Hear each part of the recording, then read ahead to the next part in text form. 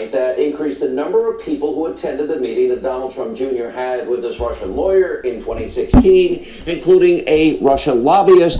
And by the way, some outlets are reporting the man has ties to Russian intelligence, although he denies it.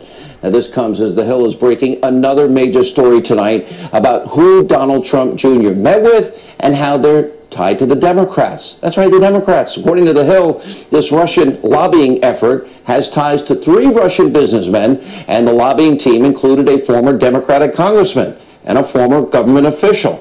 Now, the report also details how these pro-Russian lobbyists, including one of the people who met with Donald Trump Jr., also tried to meet with Democrat and Republican members of Congress. So in other words, a lot of people involved in this.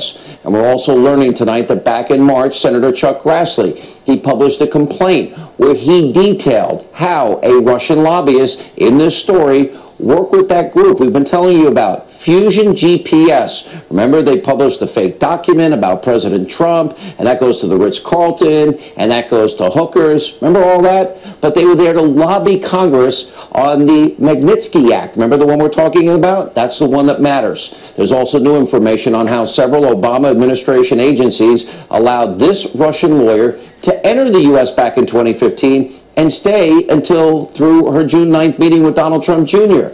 So it sounds like John Kerry, Loretta Lynch, and Jay Johnson all have a lot of explaining to do tonight. Because after all, if this Russian lawyer was such a threat, like the left and the media is claiming, well then, why was she allowed into the country? Why did she get a special waiver and allowed to stay? Once again, as we begin to peel back the layers of this onion and learn more and more about truth and facts, this is now boomeranging back onto the Democratic Party. Plus a stunning new revelation about the Clintons, their financial ties to Russia, and more potential evidence of a major pay-to-play scheme with millions of dollars. Now, in a WikiLeaks email allegedly from the Clinton campaign chairman, John Podesta, his inbox, a staffer actually bragged about stopping a story that tied Clinton to the Magnitsky Act, and it reads in part, quote, with the help of the research team, we killed a Bloomberg story trying to link Hillary Rodham Clinton's opposition to the Magnitsky Act and the bill to a $500,000 speech that William Jefferson Clinton gave in Moscow. By the way, double his normal speaking fee. Now, the campaign was able to kill that story, but the Wall Street Journal reported that back in 2010, while Hillary Clinton was Secretary of State and opposed this particular act, well, quote, Bill Clinton participated in a question and answer session at a Renaissance Capital Investors Conference where he was paid $500,000, and after the appearance, Mr. Clinton received a personal thank you call. From who? Vladimir Putin, then the Russian Prime Minister. The government news agency TASS reported that. And in that same article, a Clinton spokesman, well, did push back against that connection, but this isn't the only evidence of pay-to-play and wrongdoing from the Clintons that they've gotten a pass on. We're going to expose that in a second. But first, the Democrats, the Destroy Trump media, have for months breathlessly, hysterically been feigning moral outrage and pushing those black helicopter tinfoil hat conspiracy theories about collusion, when in fact they now are the ones. They have been colluding the entire time, all in an effort to damage, to delegitimize, and ultimately overturn an election of you, the American people, and destroy the president. Let's go back to the campaign. Remember WikiLeaks? They exposed this unholy alliance between the Clinton campaign and the press. There was a highly orchestrated plot between the Clinton campaign, the media. Why? They wanted Hillary elected. Now, the evidence is overwhelming. It's incontrovertible, including, remember CNN? Oh, yes, fake news. Well, remember they gave the Clinton team debate questions ahead of time. And by the way, does anyone ever remember that poor Bernie Sanders was railroaded and the fix was in and it was a rigged primary? Now, by the way, this is why that Clinton was given a free pass by the media despite a mountain of evidence of felonies, crimes, wrongdoing, inexcusable behavior. And it's why now the media refuses to even cover massive scandals that you, the American people, need to know about. They don't care to search for answers. They're not looking for the truth. They have political, ideological interests, and of course, that's advancing that radical all-left-wing agenda, and of course, hurting President Trump. Now, just take a look at this disgusting display from Democrats. This is just earlier today. Some of them, and they've been doing this since November 9th, talking about the president and impeachment. Watch this. So many of us are attempting in every way that we possibly can to unveil the criminal activity, the unconstitutional activity of this president and his family. So I have dubbed them the criminal clan a long time ago. I've always been reluctant because I think impeachment is something that really has an impact on the country.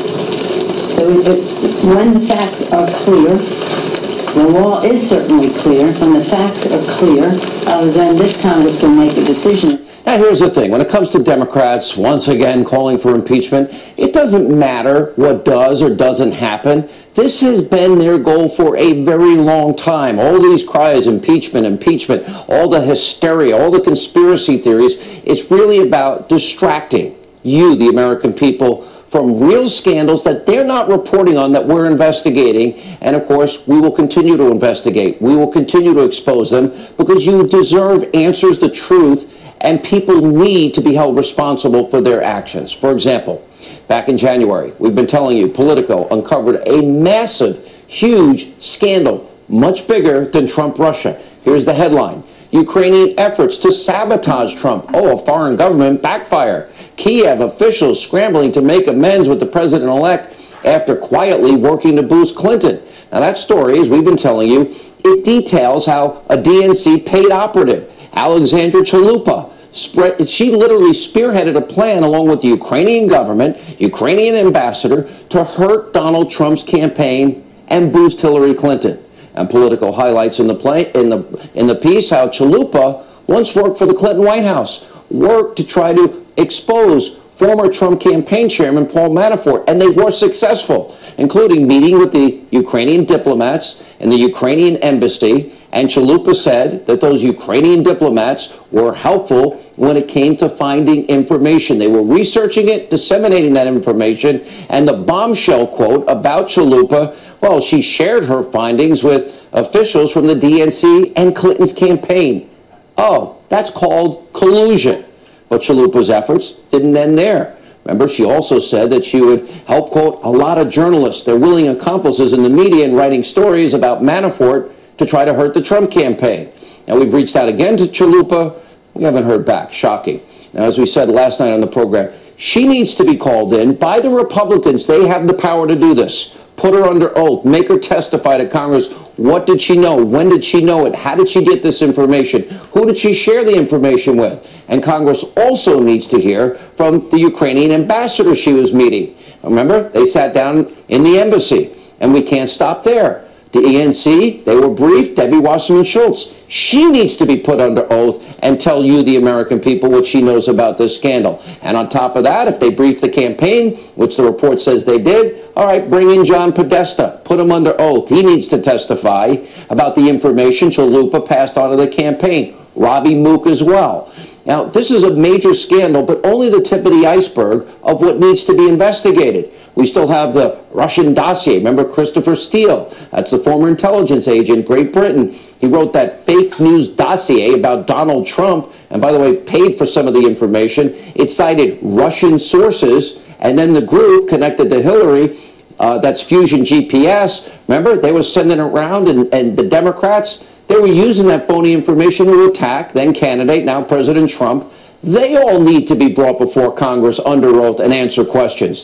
Then, of course, we got the former FBI director, Comey. He wanted to pay this guy $50 grand, and his removal of government information from the FBI, leaking it to the New York Times, and helping to get his friend to be a special counsel.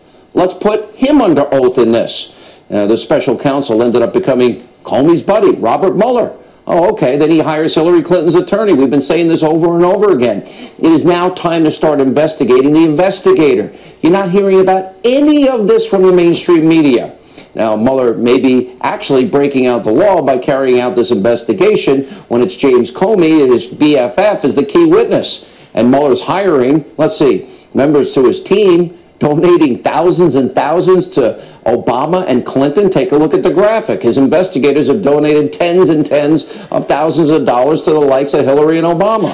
And what's even worse is one of the lawyers of Mueller's team, Well, he was working for Clinton and the Clinton Foundation. And we've also learned that the former Obama Attorney General, Loretta Lynch, influenced the investigation into the email server scandal, pressuring James Comey to call it a matter instead of an investigation. Then, of course, the 40-minute tarmac meeting with Bill Clinton. When are we going to put these people under oath? It's got to happen sooner than later. And by the way, go to all of this. It includes, reopening. This is the most important part. If we're going to have equal justice under the law, reopen Hillary Clinton's email investigation. Since we know, well, that in that particular case, Lynch influenced that investigation. Only a matter? Not really. There's also Hillary breaking the law, having secret, top secret, special access program, classified information on her server. That's mishandling by definition. And then destroying some. Then the corrupt Uranium One deal. Remember, she was serving as Secretary of State, approved the transfer of up to 20%. America's uranium, the foundational material for nuclear weapons. A real Russian conspiracy. That goes to Vladimir Putin. That goes to the Russians. And people involved in that deal kicked back as much as $145 million into the Clinton Foundation. That's called bribery where I grew up. And while Bill Clinton doubled his speaking fees in Moscow. Nobody else is telling you this. It's outrageous, the double standard. It is beyond anything I've seen in my lifetime.